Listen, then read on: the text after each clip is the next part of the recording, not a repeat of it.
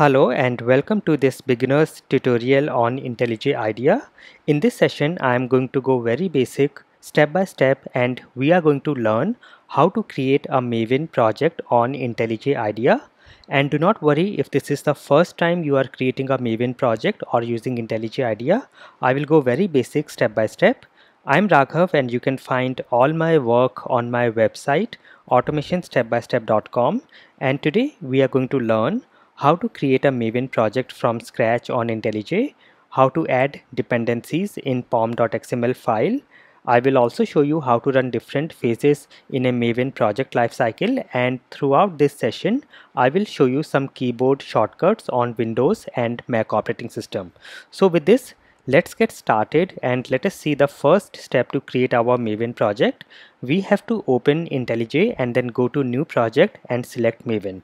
So I will go, and here on my Windows system, in the last session I have downloaded the zipped folder for IntelliJ, and here I have unzipped it. I will go to the bin folder and I will navigate to the IntelliJ IDEA application and double click on this exe file. Now in case you have installed IntelliJ as a software on your system, you can directly start it. So once you have IntelliJ IDEA started, you will see this window. In case some project is already open, you can first close the project and then you will find this window. So here you can go to projects here and then go to new project. Now in a moment I will change this theme to a lighter theme so that it is very clear to you. Let me first click on new project here, and after this you will see all these options. So we have to click on Maven here, and from here you can select the JDK that you want to use for this project. By default it will show you your system's JDK, but if you go to this drop down, you can select a different JDK. You can add another JDK if it is already present on your system. You can navigate and browse to the folder, or you can also download a new JDK. I will go by default whatever is available for me as of now, and then we have create archetype or select archetype. I will skip this and go to next, and here I will have to give my project name. So I will say, I can give any name here. I will say my Maven project, and then you can select the location where to store this project here.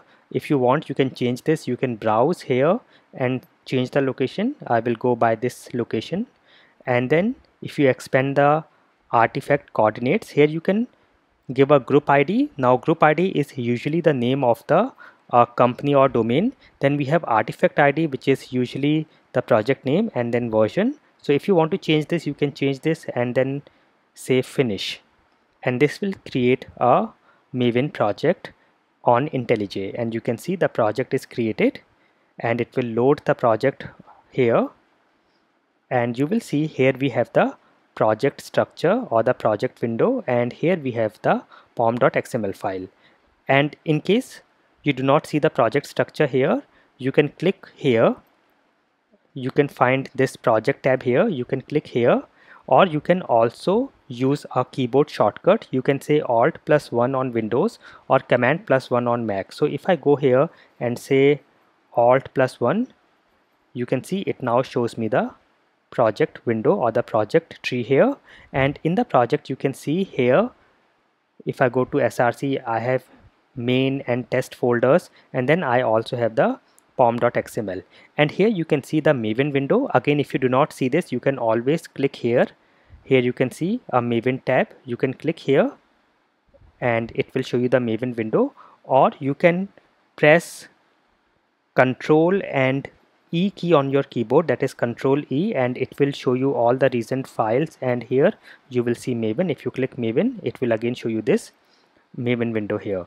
Now let me change the theme, the background, so that it is very clear to you. I will go to settings here, and from the appearance I can change this.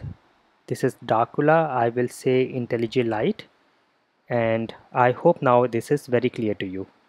So you can see all these. We have the project here, and then we have the Maven window here, and this is our pom.xml file that I have opened from here. So now We have done step number 1.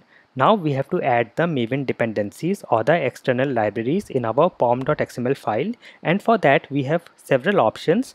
You can go to your pom.xml file and click on the menu code and go to generate, or in Windows you can press Alt+Insert. In Mac you can press Cmd+N on your pom.xml file. So I am on my pom.xml file. Let me close the Maven window, and now here I have to create dependencies section. So I can either go to code and say generate, and you will see dependency here. I will click this and then I can just search for dependency.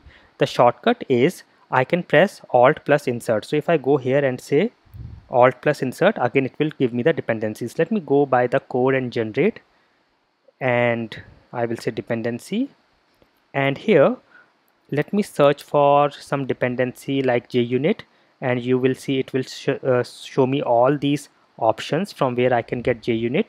So I will just get this one and say add, and you will see it has created a dependencies section and added my dependency here.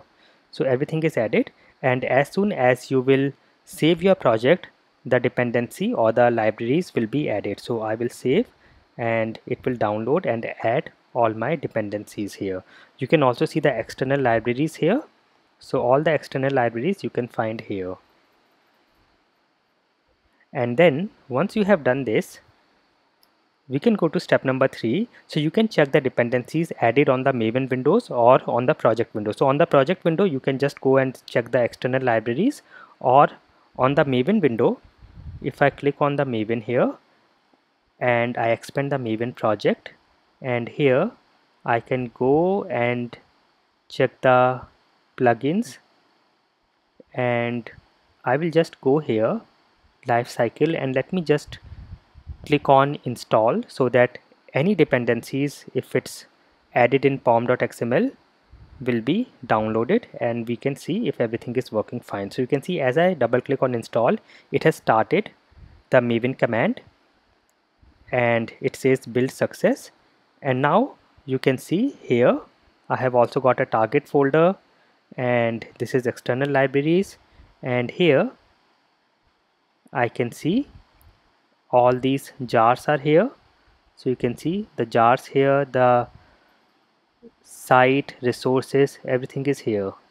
So if I go to resources, you can see all these options here, and then you can see all these reload Maven project option. Then we have options for generate sources, and as I clicked on reload project, you can also see the dependencies, and here I can see my JUnit dependency. So this is how you can check the dependencies added, and I have already shown you this shortcut Ctrl+E to navigate to the last file. And if you want to focus on a particular window and hide the other windows, you can press Shift plus Ctrl plus F12. So let us say I want to work on this file. I will click here, I will say Shift plus Ctrl plus F12. So I will say this, and you can see it has hid all the other windows are now hidden and I can work here. I will again press the same key combination to come back, and then step number 4 is run Maven project by selecting any lifecycle phase from Maven window, which we have already done. So if you go to this Maven window and go to lifecycle, you can run any of the phases here which we have already done.